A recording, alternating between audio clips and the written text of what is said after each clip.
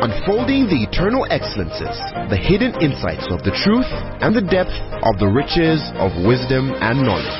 The Bible says, I have cleansed thee by the word. I have not pointed to your weaknesses. He says, I have cleansed thee by the word. I have pointed to your strength. And this is your strength, that I am Christ in you, the hope of glory. The glory of freedom, the glimpses into eternity. The gospel is not supposed to be an assumption. It's not supposed to be just a mere presupposition. Truth is older than language, but the word of God is way deeper than any human language. And now, Apostle Grace with the word. Hallelujah. Can we sing a song before I start preaching? Hallelujah. Just raise your hand, somebody. Seteleba kashetele potelia. Rosike pandeleke setele. Rosile marandere kushikalababa. Umutango ya kuchao. Ebibi ya vietika. Ebancha ya isasula. Echitiwachi. Umutango ya kuchao. Ebibi ya vietika.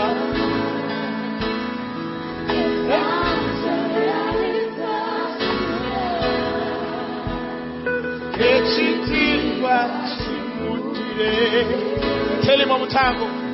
Umutango ya kuchao.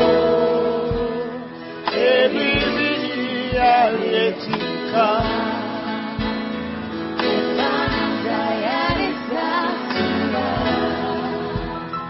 Echitiwa chimutile. Umutango. Somebody raise your voice.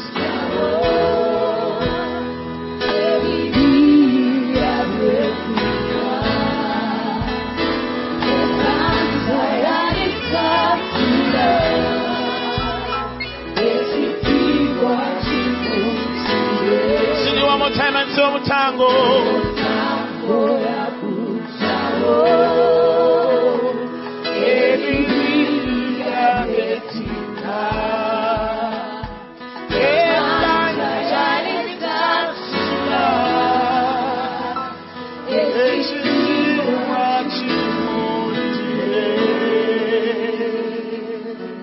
Somebody raise your voice and speak in other tongues.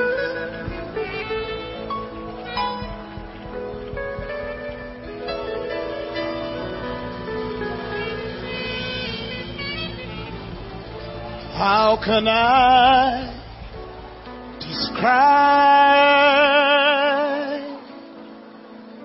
that God that's indescribable? How can I express the love that's unexplainable? I'm at a loss for words. Oh, oh.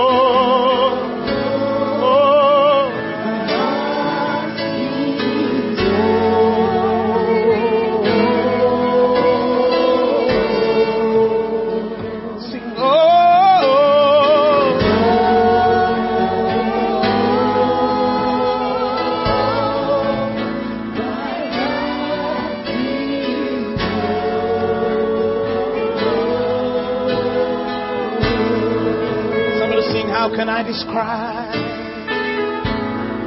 How can I describe? A God that's indescribable. How could I explain? How can I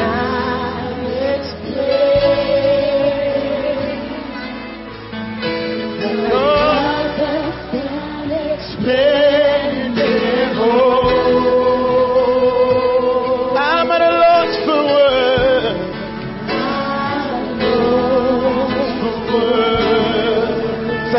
myself singing and say, oh.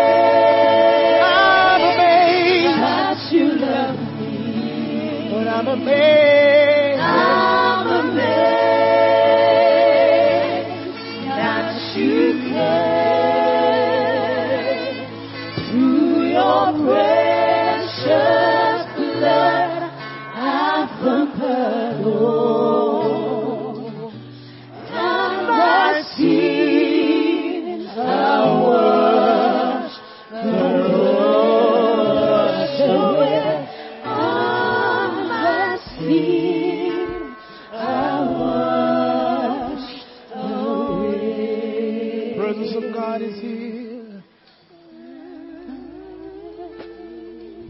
The presence of God is here.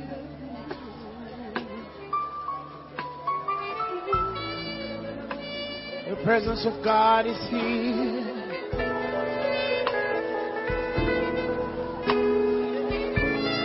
The presence of God is here. Something is happening.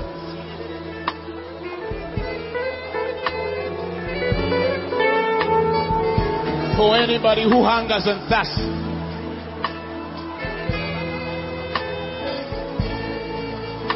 thank you for your presence, God. God, deal with us. God, deal with us. God, deal with us. God, deal with us.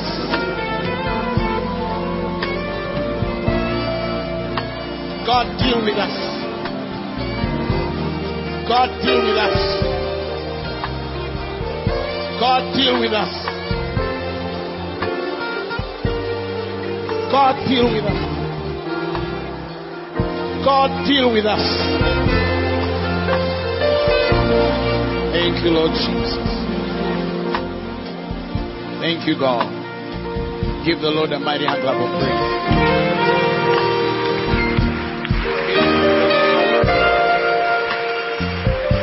Thank you, Lord. Thank you, Lord.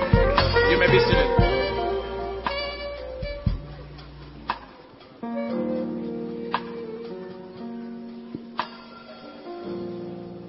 Thank you, Lord. Thank you, Lord. Let's open our Bibles to the book of Matthew chapter 11. The 11th verse. If you're there, you say amen. Matthew 11 from the 11th verse. Matthew 11. Are we there? Praise the Lord. 1, 2, 3, let's go. It says, verily, I say unto you, among them that are born of women. Hallelujah. The Bible says there has not risen a greater than John the Baptist. Among them which are born among. The Bible says there's not been risen one greater than John the Baptist. But the Bible says, notwithstanding, he that is least in the kingdom of heaven is greater than he. Who? John the Baptist. Hallelujah. Can you read that again? The Bible says, verily I say unto you, that among them that are born of what? Women. The Bible says there has not risen a greater than John the Baptist. Notwithstanding, he that is least in the kingdom of heaven is greater than he. Say amen. So the Bible says, I say unto you that among them that are born of women, there is none which has risen greater than John the Baptist. In other words, if you want to talk about any man born by a woman, none was greater than John the Baptist. Are we together there? Now the Bible says, notwithstanding that he that is least in the kingdom of heaven is greater than John the Baptist. In other words, the least amongst the kingdom of heaven is greater than John the Baptist. It means that even in the kingdom there are rankings. You see, we are equal before God, but we are not equal in ranking before God. Are you with me? Can I say it again? We are equal before God, but we are not equal in ranking before God. Praise the Lord Jesus Christ. The spirit world is ranked, and every man must match according to the rank. Praise the Lord Jesus Christ. If a man is of course strange to proper, he can frustrate rank. But whether you want it or not, the spirit world is already ranked. You might not respect certain people, but that doesn't disqualify their ranking. Do you understand? You might not honor certain people, that doesn't disqualify their rankings. You might not see them there, direct translation, but that doesn't disqualify their what? Their rankings. The spirit world is ranked. And the quicker a man understands his rankings in the spirit, are you hearing me? The easier it is to adopt to eternal things. Because the process and life of Christianity is a process of adaptation and mutation. Hallelujah. We adopt and mutate. That is why there's an experience of us translated. As we behold like in a mirror the glory of God. The Bible says we are translated. We are translated. We are transformed. We are metamorphosed to the very image and likeness of our Lord and Savior Jesus Christ. That process of metamorphosis, that place where you change. You're not the same person that was 2 years ago. He says, and as we behold like in a mirror the glory of God. The Bible says we are changed in the same image from glory to glory, even as by the Spirit of the Lord. Hallelujah. That means that the person you were last week might not be the person you are now, but it's possible to be the same person you were last week. Hallelujah. Praise the Lord Jesus. Are we together? So, when the Bible says that we're beholding like in a mirror, it means that there is a process by which every Christian must know that there are certain things that increase the anointing of God upon your life and increase you in the anointing. When a man has an increase of the anointing upon his life, but he himself is not increased in the anointing, that man becomes indifferent to the results he produces. I don't know that you understand what I mean. These are two things. I'll explain. You can increase the anointing of God upon your life and not increase in the anointing. You understand? And you can increase in the anointing upon your life and not increase the anointing upon your life. Forgive the semantics, but it's true. Hallelujah. Let me give you an example. David became king before he sat on the throne. Do you understand? He was king before he sat on the throne. But there was a time spell where Saul stayed on the throne. Because even though the boy's anointing had increased, he had not yet increased in the anointing. He had not carried the maturity to sit in that office. You get my point? But he carried the anointing of the kingly. The Lord had already separated him. Are you hearing me? For that course of kingship. The heavens had already judged that there's something new coming. But he himself was not ready for that. Do you understand what I'm trying to tell you? But the process the Lord has to take David through to be ready to sit on that throne is dependent on how he adopted in the principles of increasing in the anointing. There are many people who have anointing to do too much, but they don't have the ability individually that is equal to the anointing of the task that is laid before them. I don't know that you understand what I mean. Some of you will understand in future. Say amen. Hallelujah. Now, let's go back to the issue. Now, the Bible speaks of the least in the kingdom of heaven is greater than he. Now, next verse. The next verse says, and from the days, read with me, of John the Baptist until now, he says, the kingdom of heaven suffereth, and the violent take it. Read it again. And from the days of John the Baptist, the Bible says, the kingdom of heaven suffereth violence, and the violent take it by force. Read it again. And from the days of John the Baptist until now, the kingdom of heaven suffereth violence, and the violent take it by force. Hallelujah. Hallelujah. Now let me start teaching. I'm starting. In Corinthians 11:3, he says that I fear least by any means the serpent, as the serpent beguiled Eve. The Bible says through his subtlety. He says, so your mind should be corrupted from the simplicity which is in Christ. Paul's fear is that there is a way the serpent beguiled Eve because of his subtlety, because of his craftiness and intelligence. And the Bible says he fears that their minds, or the minds of the people to which he was speaking, to which were the Gentiles, his fear was they might be corrupted from the simplicity that is in Christ. Listen, members, people are corrupted from the simplicity. Do you understand? People are corrupted from the simplicity that is in Christ. The primary line of corruption in the body of Christ is when we complicate what ought to be simple because we're in Christ. Am I making sense?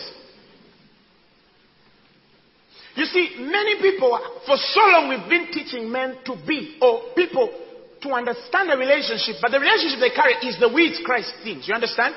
And we have preached truth that might be relevant to the minds of men who are yet unstable. But that very truth is not relevant to the present truth. That's right. You get where I'm coming from? You understand what Peter means when he speaks about the present truth?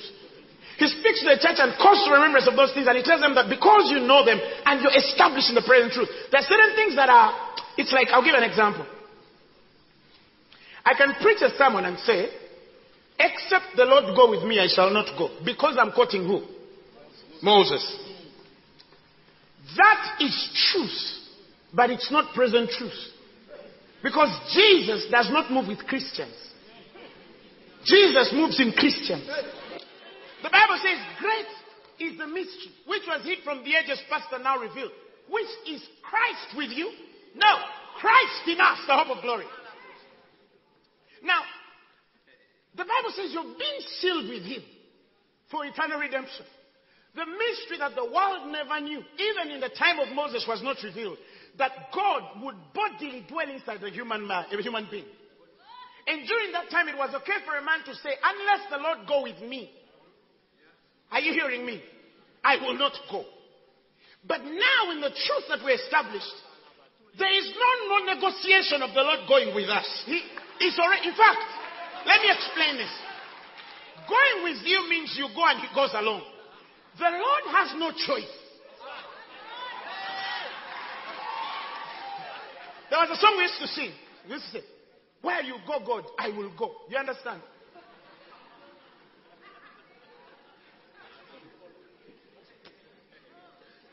Listen, you have been born again, not of corruptible seed, but of the incorruptible. And because you're born of the incorruptible seed, which is the word of God, it lives in you and abideth forever. There's Christ in you. Are you hearing me? Which is the hope of glory for men to be revealed to. You understand? He's no longer thinking of a place where he will go and then you follow. You see, before you became born again, okay, somebody will say, but Paul says, follow me even as I follow. Okay, the word there is imitations. You get it? The root word there is imitations. And imitations are spiritual actions. Are you hearing me? Not physical movements spiritually. I don't know whether some of you understand. It's okay to say we are followers of Christ if the mind of the Spirit is that we are imitators of the man. But he now dwells in the inside of us. I cannot go to Kamoch and God is not there. You get where I'm coming from? I cannot go to Wandege and God is not there. Why? Because he is in me now. Are you hearing me? He's in me now. He doesn't follow me. I don't follow him. He's in me. I in them. That the world may know. Do you understand? Somebody say, Jesus walks in me. Hallelujah. Not with me, in me. He's in me. Praise the Lord. So as I'm moving here, the guy has also shifted. As I go back, he has also shifted. When you sit in a taxi, he's seated in you. Are you hearing me? Now, that was an example, but back to the point. He says that I fear lest by any means, as the serpent beguiled Eve through the subtlety, his subtlety. He says that your mind should be corrupted from the simplicity which is in Christ. You cannot understand that if you have not understood any in Christ truths. Do you understand what I'm trying to tell you? And that is why as a Christian, primarily, the moment you start to walk with God, look for every scripture in the Bible that speaks of the in Christ. Underline it. Because those are things that ought to be meditated upon, that your profiting may be evident among all. Are you with me? Now, let's go a bit deeper here. So, when you speak about the simplicity, the Greek word there for simplicity is haplotes. Haplotes is translated as the openness, the easiness, The openness of the gospel. Are you hearing me? Now, some people think that when they read the word simplicity there, they think it's surface, scratching surface. I don't know that you get the difference. The word there for simplicity is simply the openness. The place in the gospel where there is no hypocrisy or pretense. Do you understand? In the essence, if you realize the scriptures in context, you realize that what makes the serpent subtle is a place where he pretends to be what he's not and carries a line of hypocrisy to make a man fall. Are you with me? Do you understand what I'm trying to tell you? Now, the essence of the simplicity which is in Christ is that God doesn't trip you in the spirit, according to the scriptures. God is not hypocritical. He doesn't have a line of pretense. The gospel is open. That's what the Bible calls simplicity. It's open for any man to access by the spirit of revelation. But that kind of simplicity is not the simplicity that some people think it is. Because some people think simplicity means that the gospel is simple.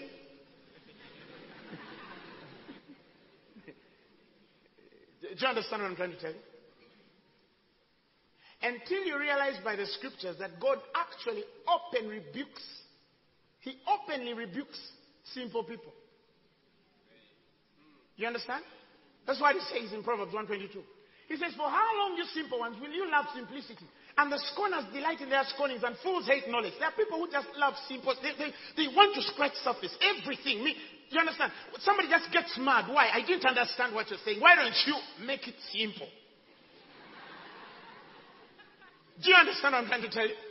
Someone one time sat me down and put me in a lecture and said, "Apostle Grace, you speak very complicated things. Why don't you make them a bit more simple?" How can I simplify what is also revealed to me the way it is? Do you understand what I'm trying to tell you? The word there is pethe. Now, pethe there, simplicity, is naivety. Many people are naive to the things of depth in God. Do you understand? Everything to them is black and white. Yet the gospel and the wisdom of God, like Proverbs tells you in the earlier verses, is to give subtlety to them which are simple. That's the essence of the wisdom of God. Every time the word of God comes, it comes to separate you from people who understand the Bible simply. Do you understand? That's why it says to give. Let's begin from verse 2, I think. He speaks of to know wisdom and instruction, to perceive the words of the understanding. And he says to receive instruction of wisdom, justice and judgment and equity, to give subtlety to the simple, to the young man knowledge and discretion. God intends that He gives you a certain subtlety in the word. The word there for subtlety, pethe, is translated as prudence. Because the essence of prudence shifts you from knowing the ways of the Spirit to the way of God. That is why the Bible says that the wisdom of the prudent is to know the way of the Lord. There's a difference between knowing the ways and the way of God. Are you hearing me? The Bible says that the wisdom of a prudent man, same word there, subtle, pethe. The wisdom of a prudent man is to understand his way, and the folly of fools is deceit. In other words, even though God has ways, you see the Bible says Moses understood the ways of God. That's wonderful. But it's another thing to know the way of God. The ways of God is how He acts. The way of God is the thinking pattern before He acts. I don't know if you understand what I'm saying. The ways of God is how He acts. Moses knew how God gets pissed off. Moses knew if God was going to smile. Moses knew if God was about to move. Moses knew if God was about to heal. Moses knew if God was about to deliver. Moses knew if God was about to speak. Those are ways. But the wisdom of the prudent, the Bible says, is to know the way. Are you hearing me? In other words, it goes in the depth of just knowing how God does His things, but why He does them. When you know why God does those things, you realize that you're introduced to a deeper line of relationship with God, because you start to relate with Him entirely on the basis of why He does certain things before they are questioned on why He does them or how He does them. Do you know that the biggest fight, and I've seen with men which are indifferent, with the mind of the Spirit, is explaining why God does certain things? And because they can't have literal explanations of why God does certain things, but they know the house of those things, it's easy for them to carry human ideas and doctrines, even as the doctrines of Christ, to seek an explanation of why he did certain things, because that's the only way they can survive before men explaining the house. Or am I complicating it?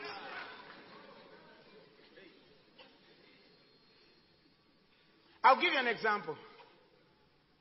You just read Matthew 11:12. If the Bible says that from the days of John the Baptist until now, the kingdom of heaven suffereth violence, and the violent take it by force. Think with me. Think with me.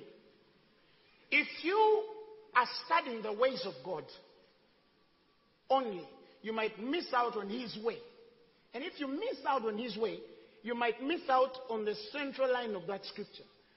Many people who use that scripture actually use it from a legalistic perspective of works. Are we disqualifying works? Works have their part. Only if they have a precedence of faith. Faith without works. You understand? And faith with works. We're not talking about the works that come before the faith. No, we're talking about the works that follow the faith. Are you with me? But in this instance here, many people read that scripture legalistically. Okay, let's think with you if you're thinking legalistically. If the Bible says from the days of John the Baptist until now the kingdom of heaven suffereth violence, and the violent take it by force, it would mean that the only way to get born again is to go into the kingdom by force. You have to apply a certain power and strength. Isn't it? So then, why is it that the Bible says that the publicans and prostitutes go into the kingdom before the Pharisees? Who used too much force? No, help me. Circumcised on the 8th day. A Hebrew of Hebrews. Of the stock of Benjamin. Of the tribe of Israel. Tribe of Benjamin. Stock of Israel. You understand? Concerning zeal. Persecuting the church. Concerning the righteousness which is in the law. Blameless. But with all of those things, you realize Paul could not access the kingdom. Actually, many people ask themselves, what is the kingdom? Actually, the Greek and Hebrew translation for the word kingdom is realm, the realm of God.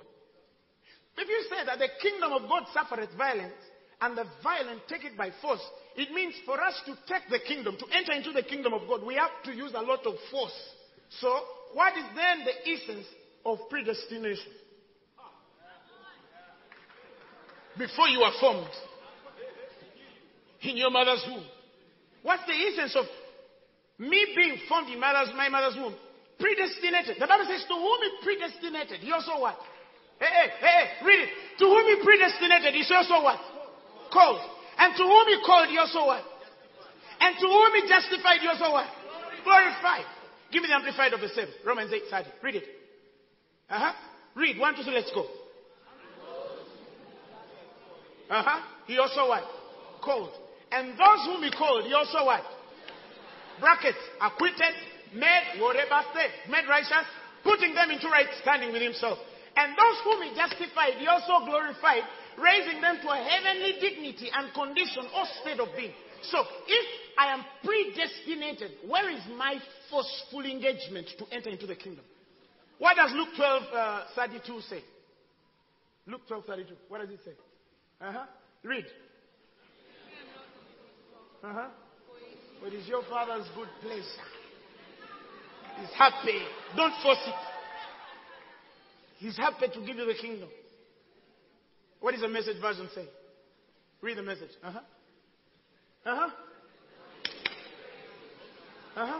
You're my dearest friend. The Father. He wants. So, if you're saying the violent taketh it by force, yet the Father wants us, it means that there is a force bigger than the wanting of the Father. Come on. And the gates of hell. The only difference is that this particular church is the one who built it. The other ones were built by men. He says, on this rock shall I build my church. Mine. And he says, that one, the one I've built, the gates of hell cannot prevail against it. There cannot be a place where my own suffers to get into what I, Jehovah God, pleasures for them to go into. Come on. Be of cheer, little flock.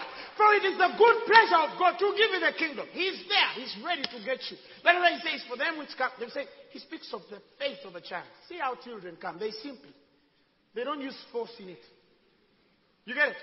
And then you realize that when God is talking about the kingdom, he speaks of a place where people adopt it the way children enter into it.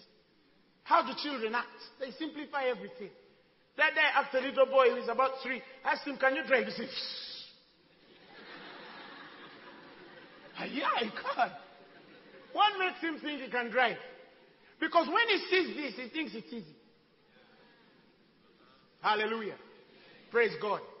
So when the Bible speaks of the violent taking it by force, you might miss it out and become too legal. And die praying to receive what you have. Instead of a prayer that walks in what you already have. Do you know how much time we wasted? Do you think, listen, when the Bible says we have been blessed with every spiritual blessing, it means there is nothing you're going to do to bless you. Now, you cannot say, I won't let you go until you bless me. God is looking and saying, look at this guy. He's asking me to bless him. No, some of us, I wish you were raised in where were some of us who were raised. Oh my God. There was a night we held God. As I think about, very young in church, during those times, this guy knows it was in Kawempe. Oh my God. We tried to hold God. What?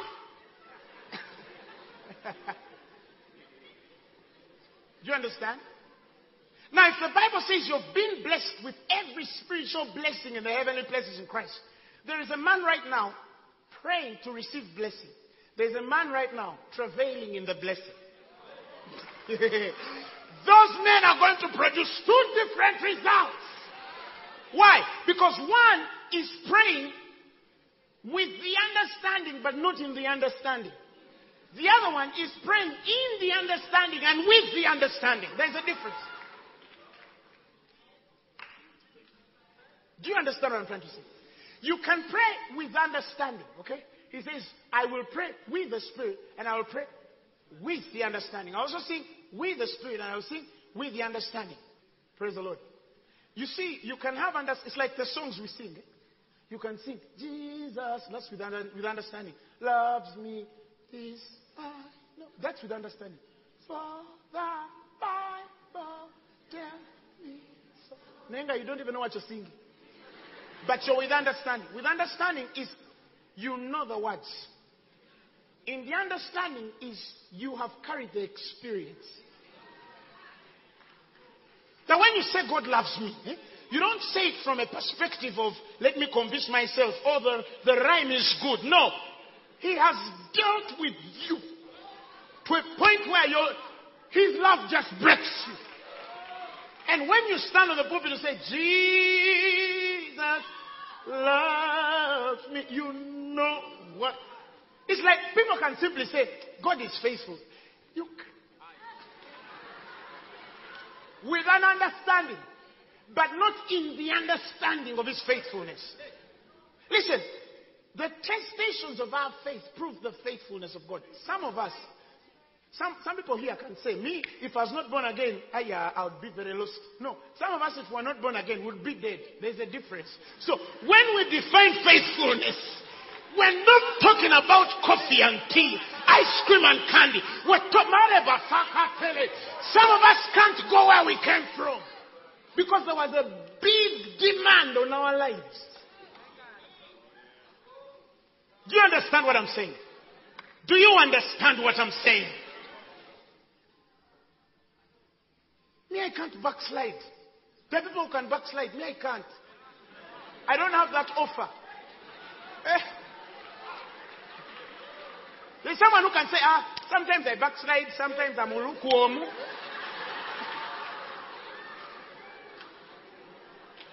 can't. Do you understand what I'm trying to tell you? Because I know how he dealt with me. I know. You see, if you don't understand responsibility according to the demand on your life, there are certain things you can afford to do. Me, I can't backslide. It's not pride. I can't. You get it? I wish you understand. Me, I can't. Because the price to backsliding right now,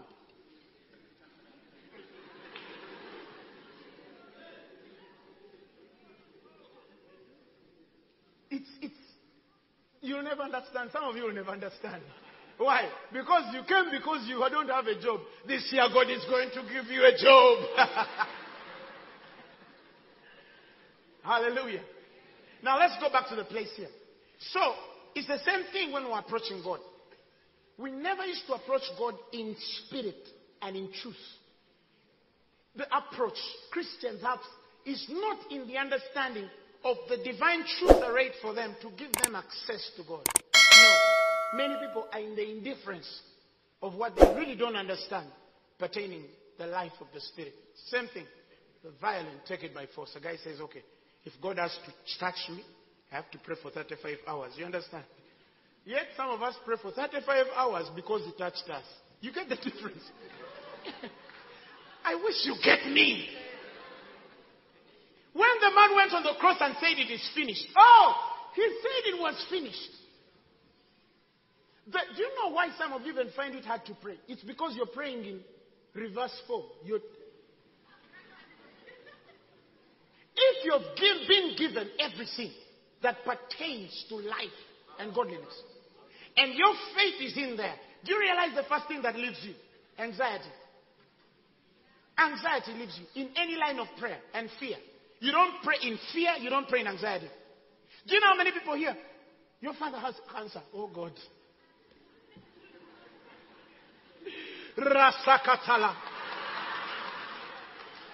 The Bible says you receive not the spirit of bondage again to fear. So, what led her to prayer? Daddy has cancer. Masakaya. Masakaya. I'll seek your face until you heal him. Masakaya. Masakaya. And if he's born again, it's even worse. Because the Bible says that he that knew no sin became sin, that ye being dead unto sins might live unto righteousness, and by whose stripes you were healed. So you start to claim the healing of a man which was already healed in the scriptures. You waste time. Simplicity, which is in Christ. Am I making some sense? If you've been blessed with every majesty, he says, be anxious about nothing. Nothing. He says, but with all what? Prayer and supplication. With thanksgiving, let your request. He didn't say, with request, thanksgiving. No. He says, with thanksgiving, make your request. Thank you, Lord, for my car before I have it. Thank you, Lord, for my house before I have it. Thank you, Lord, for my job before I have it. Man, that prayer, you can't stop. Because for me, every time I stand in there, in the line of the finished work of Christ and the blessing that I carry, I start to look at Paul. He says, whether it be Apollos, that means every revelation in Apollos. Whether it be Paul, that means every revelation. Even if nothing was added. Listen. Paul, let me help you understand this. Paul laid down the foundation of the gospel, literally, by revelation. He tells you this gospel was not taught to me by any man, but even as it was revealed unto me by the revelation of Jesus Christ. That means the Christ used to get into this guy and function, not in the gnostical experiences. It's not progressive, no. It's a big no. The advanced knowledge which is complete in a man because of the knowledge of Jehovah God who is in him, in whom I hid all treasures of wisdom and knowledge. He carries that guy in the inside. So the line of revelation is a line of faith. Do you understand? It's a line of faith. It's a place I don't know because I read. I know because I believe. You see, he's the Word. He dwells in you. He's the one which became flesh and dwelt. Listen, Paul did not have New Testament teachings to read from to write to Colossae and Philippi and Corinth. No.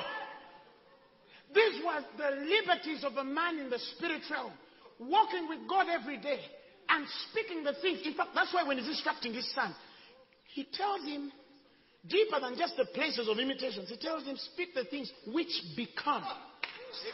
They become sound doctrine. They become. He even gets to a point where he can say, this I speak not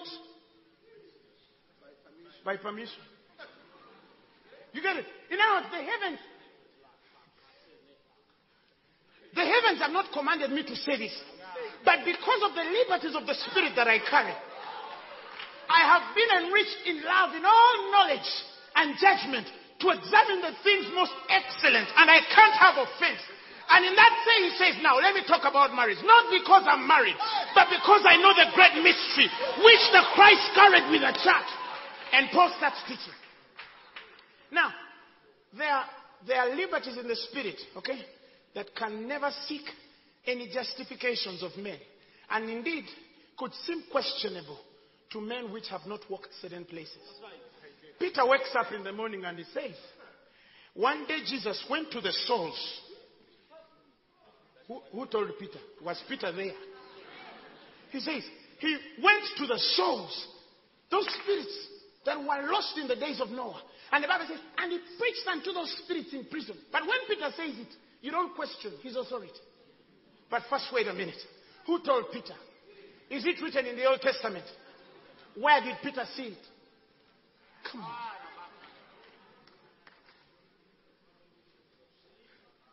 Come on. That is why when you understand the place of love, some people think love is just loving your neighbor and sharing cake with them. Listen, in Corinthians 13 verse 8, let me introduce you to a certain place. In Corinthians 13:8, he speaks of a place where charity, give me that amplified. He says, love never fails, and it never what? Fades out and becomes obsolete or comes to an end. He says, as for prophecy, listen to that dispensation, the gift of interpretation of the divine will and purpose, he says, it will be fulfilled and it will pass away. Because whatever is fulfilled passes away. We've prophesied, things came to pass and it passed away. You get it? And listen to this. He also says, as for tongues, they will also be destroyed and ceased. The tongues you probably spoke in 2012 are not the tongues you're speaking now. They've changed like your signature. Do you understand? He says, as for knowledge, now this killed me. He says, as for knowledge, it will pass away. It will lose its value and be superseded by truth. Now listen to that. That is why when God is talking about relationship with you, he's talking of a love that passes all knowledge. God wants to relate with you deeper than anything a man could ever define as knowledge. There is a place above knowledge. There is a place above what you want to call I know. You see, one time I was carried, in the spirit. I hate talking these things because some people will make experiences standards, yet they are not supposed to be. But let me share just for the purpose to give understanding. And I was taken to the place of what men call knowledge. That is whatever progresses by reason of what a man adopts, either through reading or listening or whatever. Huh? And I saw there was an end to it. Everything a man could ever define in knowledge, there was an end to it. Now, when the Bible speaks of knowledge puffing up, you ask yourself, how can a man be puffed up in what has an end? Do you understand? How can a man be puffed up in what has an end?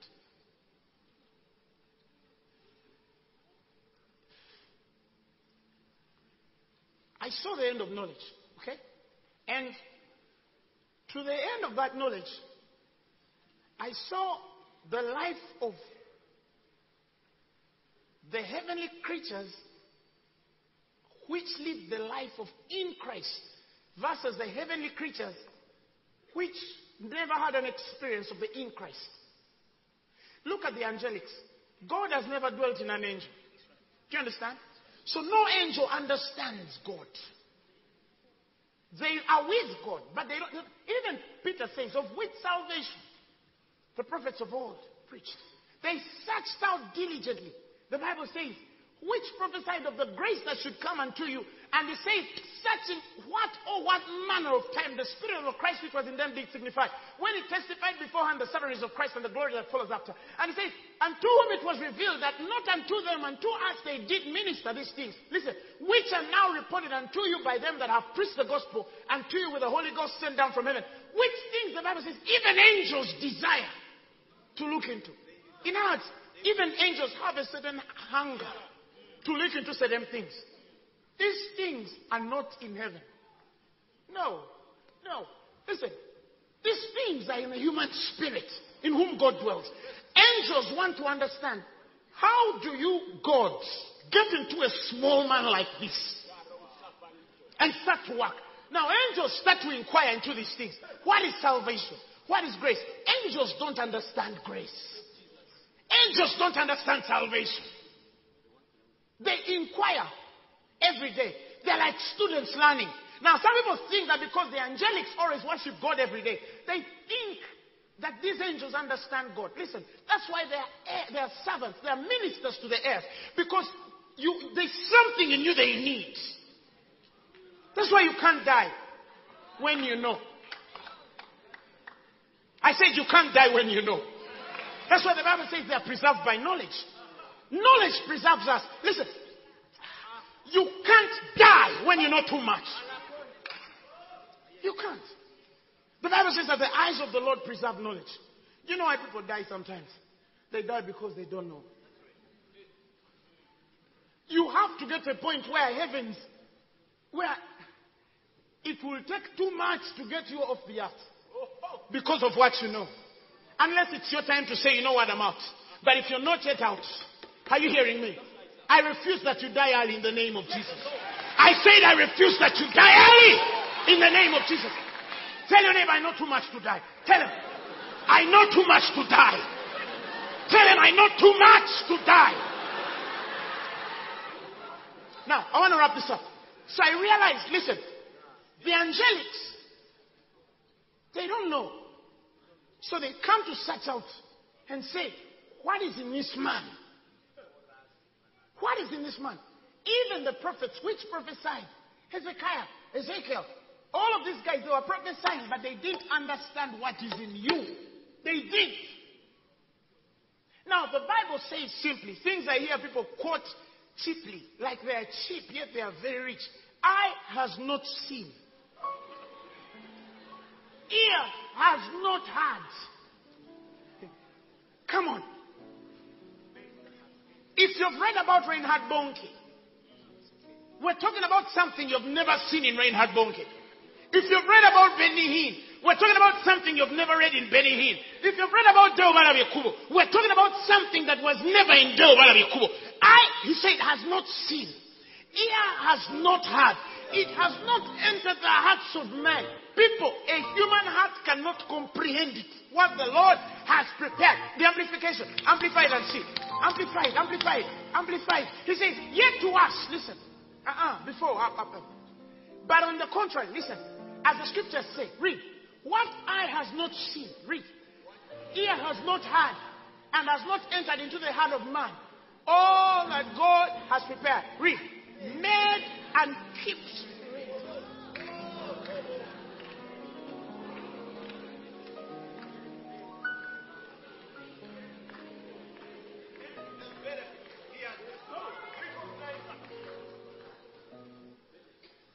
God has kept ready stuff that for them who love him, not for those he loves, for them who love him.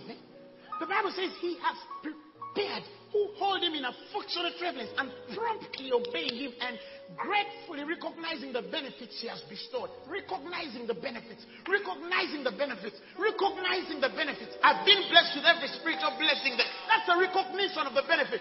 There's something that is stored up for me. It's made ready. No eye has seen it. How then can a man carry the connotations of things I've not seen, heard anywhere, have not entered the hearts of a man in the history of the world and the church? But yet God is revealing those things to a man somewhere in Africa. He doesn't know anyone. That's why when Paul is speaking about revelation, he gets to places where no words which no human language could put. He says that I know the man who was taken up.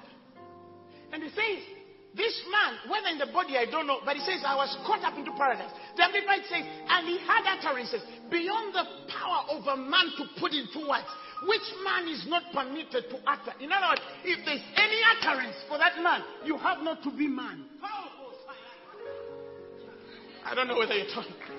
See, there are things we can't preach as men. Because they can't enter the human heart. They are too deep for the human heart. You need a certain language to explain. Even tongues can't.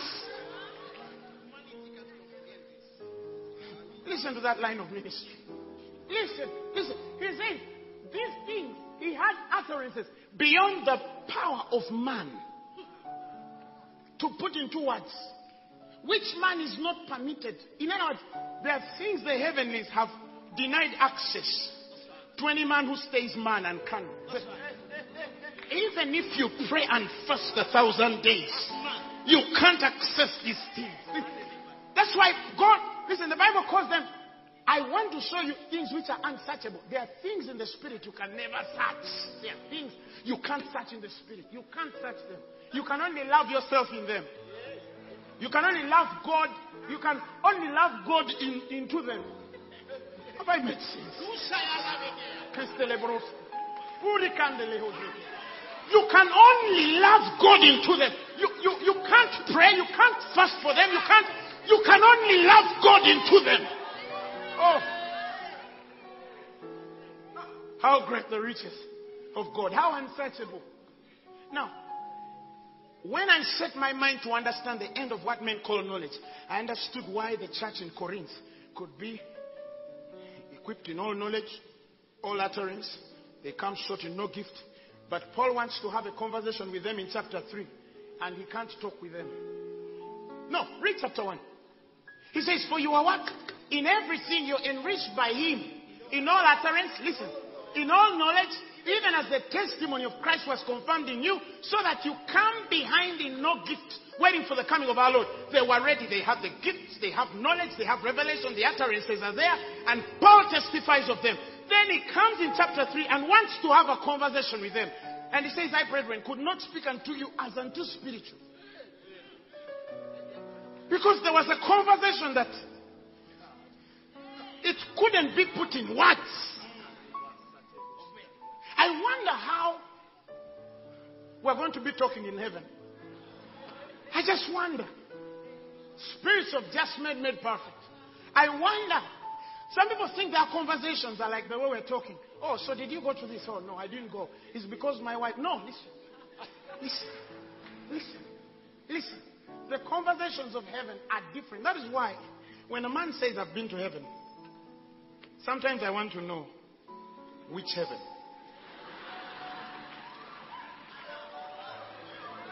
You don't get it. You see, there's a dimension where God takes you to hell and then takes you back and then takes you to heaven and then you see angels and then takes you back. And then you see a glassy sea. That's okay.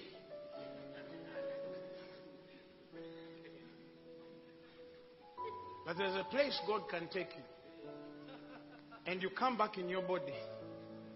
And you can't identify your arm from the leg.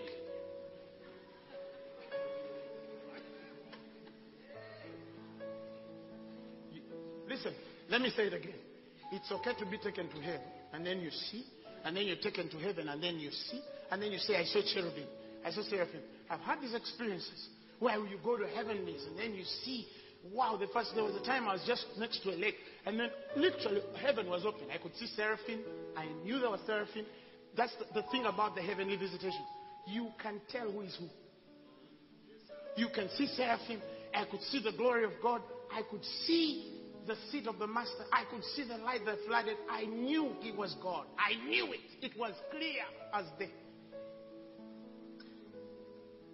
But then there was a certain place I went and I came back and I couldn't talk for 3 days. God asking me what's wrong. I could just say, and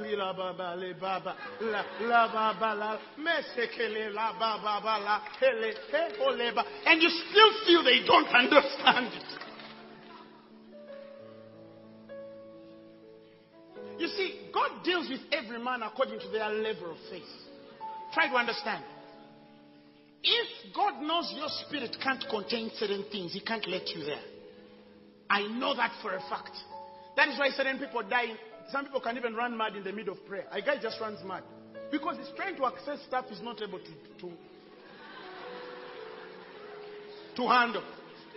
The guy fasted for 20 days. The next thing you know, he's pink, purple. You understand?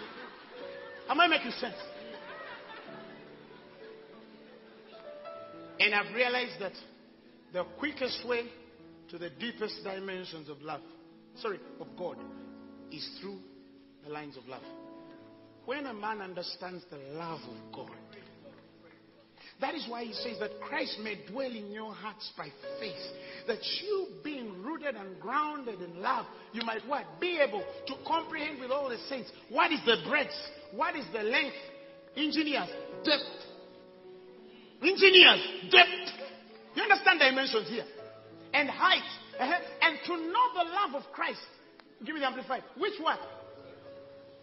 That you may really come to know practically through experience for yourself. You see that? Through experience for yourselves. Where salvation becomes an experience. It's not, it's not just a passive abandonment of sitting in a chair and then you worship God and then you go back home and then you get a promotion. No. He says that through experience for yourselves, you'll know the love of Christ, which surpasses mere knowledge without experience. You understand? That you may know, that you may be filled through all your being and to all the fullness of God, that you may have, listen, the richest measure of the divine presence to become a body wholly filled and flooded with God Himself. When I read those scriptures, I start praying. It means a man can contain the fullest measure of God, the richest. The fullness of it. He said that you may have the richest measure of the divine presence. You know, it's possible for a man to have the richest measure of the presence of God and become a body, listen, wholly filled and flooded with God Himself. You can't tell that man that he can't walk on water. You can't tell that man that he can't pass through walls.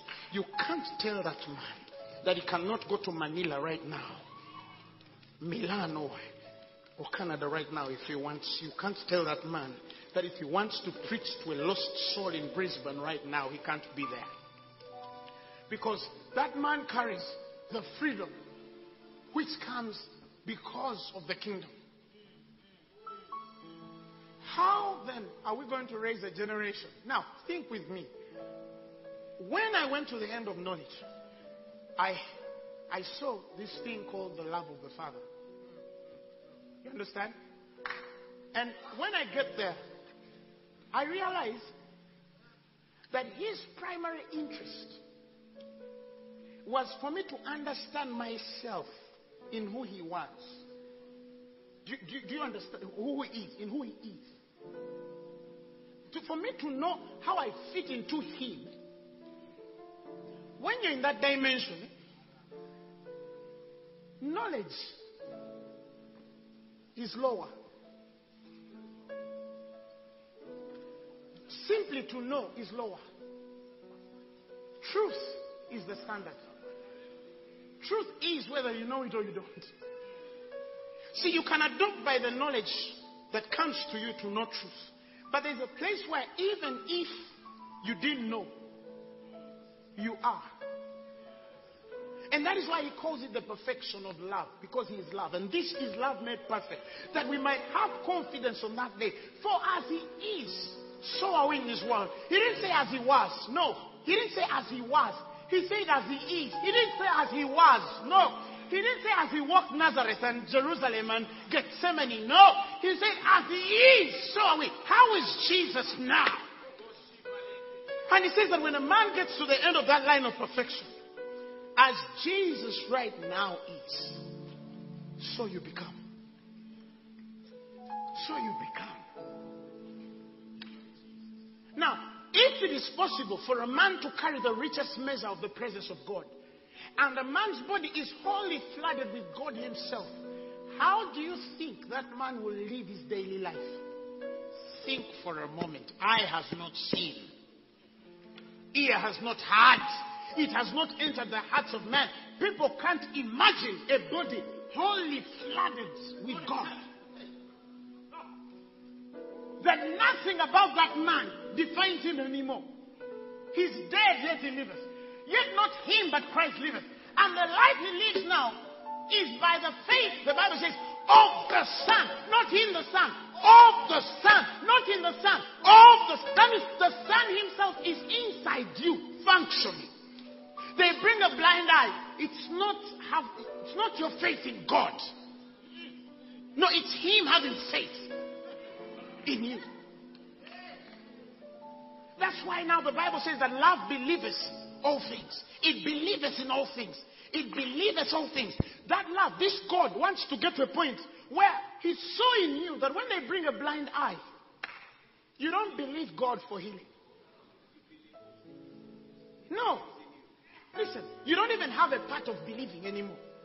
Because he's in you. You're dead. Your part of believing is dead.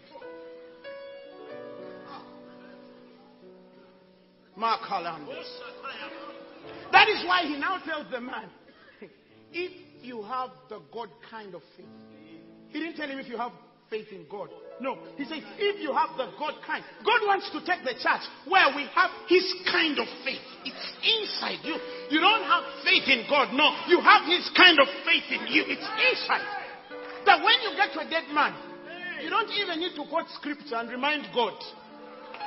You told us that if we lay hands on the sick. No. Some people even claim scriptures that are not for New Testament creatures. You shall trample on snakes and scorpions. He was talking to disciples which were not born again. The life of a believer is deeper than trampling on a snake and a scorpion. Come on. That's a lower rank. That is why when the serpent bites Paul, he just does like this. It's not a miracle. He does his own thing. And the Bible says they wait for him to die. Because Paul looked at that as a lower life. Listen, he told him, you shall step on snakes and scorpions. The guy is telling, he has not yet died and resurrected. Salvation is not yet come. They are not new creation. It is provisional power. There is a difference between dunamis and exousia. They are functioning under exousia, but snakes can't kill them. How much more he which received dunamis? The very power of God is inside me.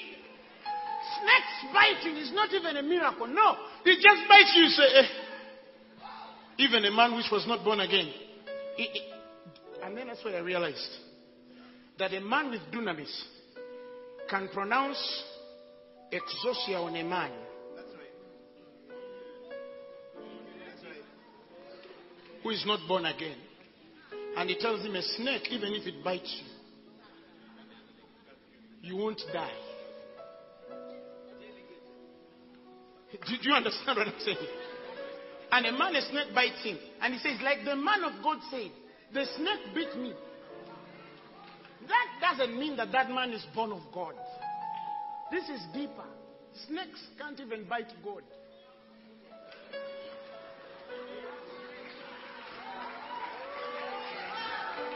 Christ in you. Christ in you. Now, I want to finish. When I saw this love, I understood the way of the Lord.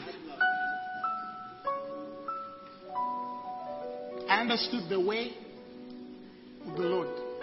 I knew ways, but I didn't know the way. The love of God is His way.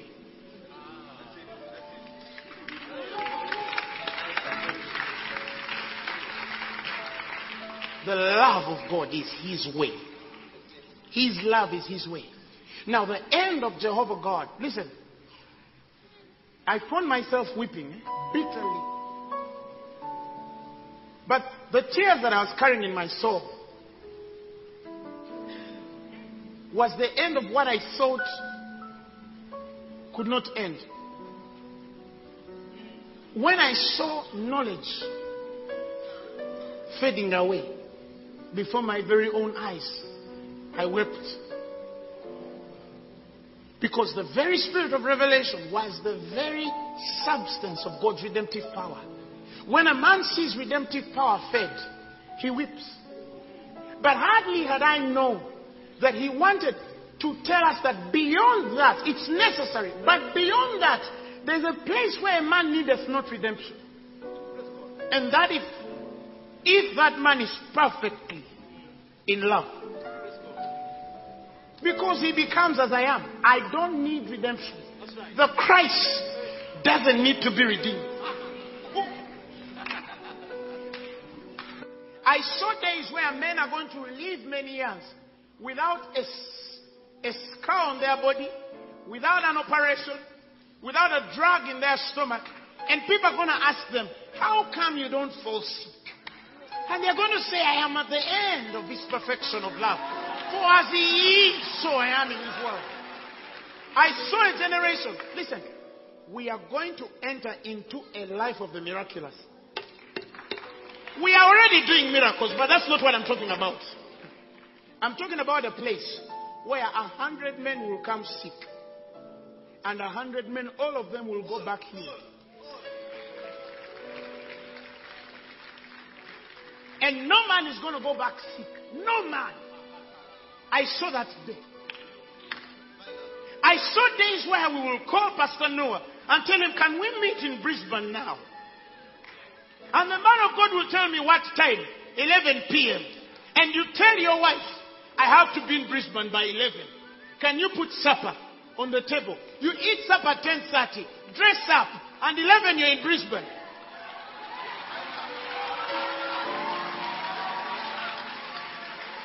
You cannot understand me. Those are the things that cause me to pray. I no longer pray for biscuits and candy. No. When I think of these things, how can a man have the richest measure of the presence of God and he's limited by an airport and a terminal?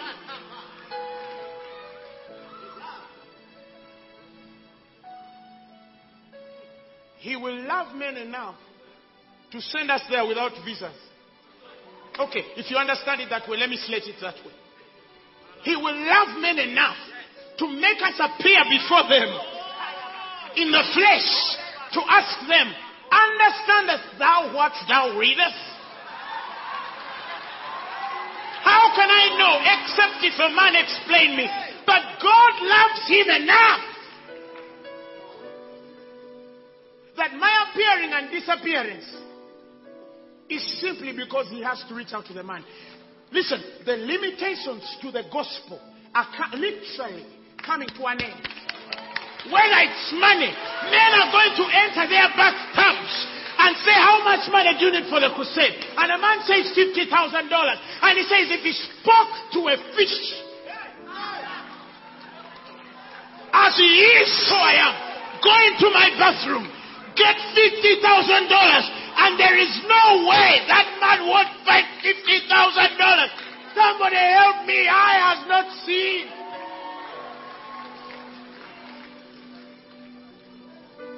That's why I realized the lines of violence actually in Matthew 11:12 is the distinct violence the Lord has called for every man. Faith. And faith comes by hearing, and hearing by the word of God. I pity the man who doesn't read the word but thinks that they can fast themselves there. No. Fast, pray, and read. So I realized that the true line of grasping this thing, it is a place seizing. They take it by force. The violent take it by force. The true lines of violence is actually our application to faith. We fight the good fight of faith. Let me tell you, we are going to seem indifferent when we tell men that these things are possible. But oh Lord, I dream for a day when our sons and daughters will look at us and say our fathers looked stupid in a generation X. But now we look at them as generals. We look at them who knew exactly what they were saying. There were things back in the years that were like ideas in sci-fi movies, but now have become reality. The first time Martin Cooper walked on the streets with a wireless phone, everybody could not believe that he was talking to a man thousands of miles away. But it happened before in a sci-fi movie. Listen, the gospel is not sci-fi. No, the gospel is power.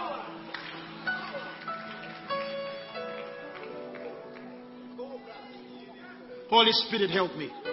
Somebody raise your voice and speak to Jesus.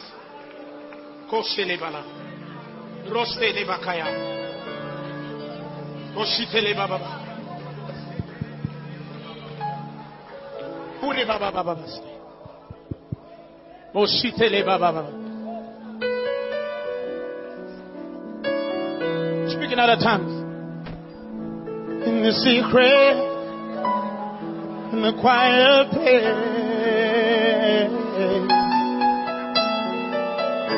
in the stillness, you were there. In the secret, in the quiet hour, I wait only for you. I want to know.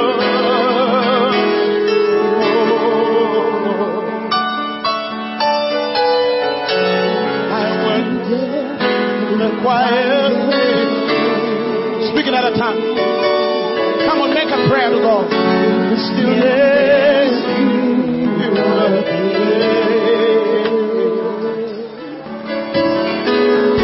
The secret, in the quiet hour, only for you, 'cause I want to know you.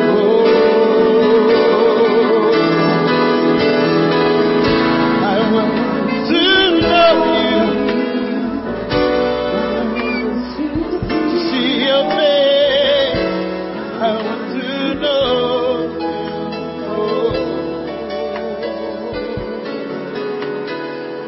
I want to touch you.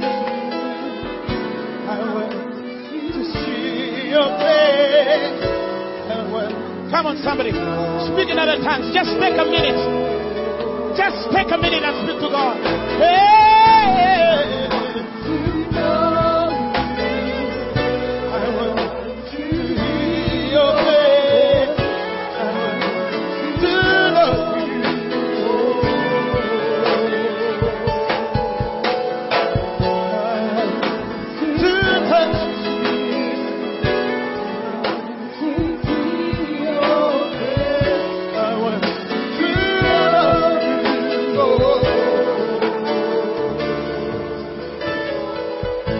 Reaching for the highest place, and in my dreams see the bright. Pushing outward, pressing every hindrance inside, out of my way.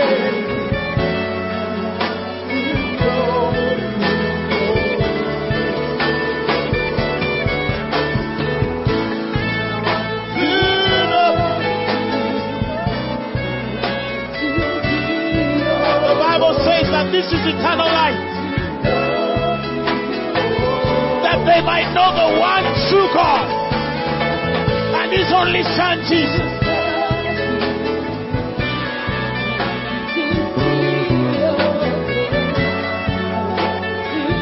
Come on,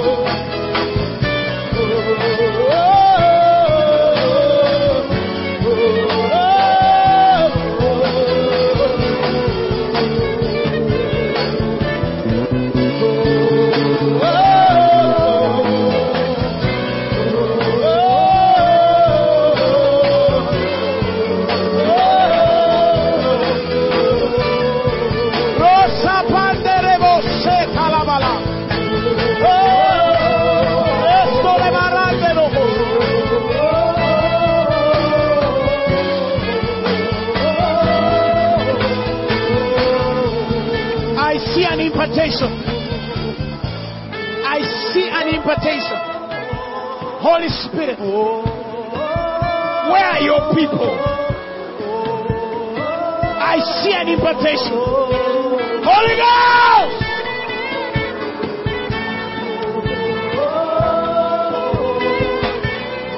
Holy Ghost!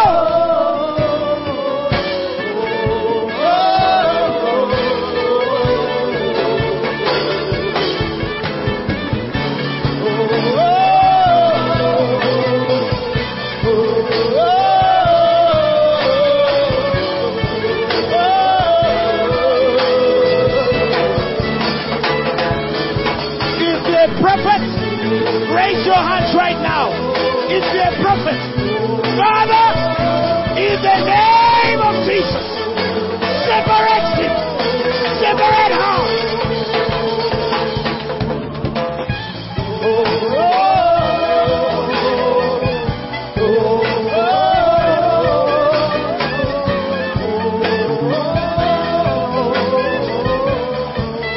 Listen. You're going to start to hear things that no man can search out. I've seen prophets, about 13 of them. 1, 2, 3, 4, 5, 6, 7, 8, 9, 10. I saw God speaking to you things. The place of our future. The place of our future is literally deeper than just the Bakai. Whether it's Apollos, Oppo,